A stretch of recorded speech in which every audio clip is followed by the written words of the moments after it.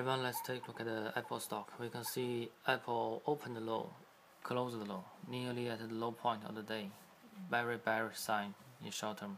If we change the chart into daily chart, we can see here we got another red candle, follow the hammer pattern it made yesterday. And also we can see here we got the red candle already below the EMA supporting line, very bearish. And also we hit the 20 days EMA.